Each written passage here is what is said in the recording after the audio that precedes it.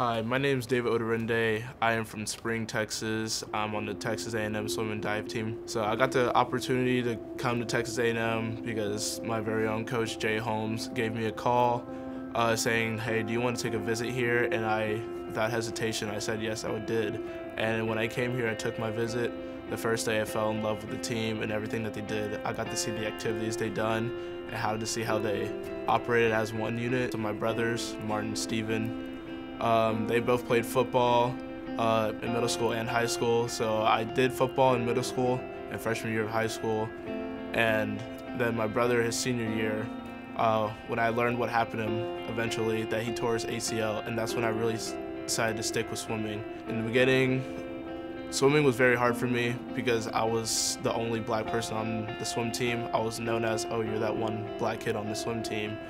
And I've been told that, like, you can't do it, you belong on the football field, like, you're not supposed to be swimming, you don't float, all this and that.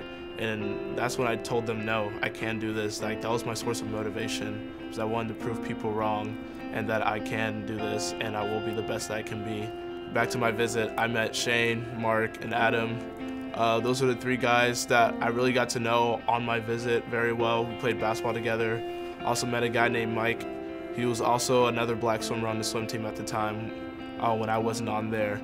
And I asked him how he felt, and he said, well, this team was just one big family. Like, we all love each other because we had many races on the swim team. We had black, white, Mexican, Asian, all of that.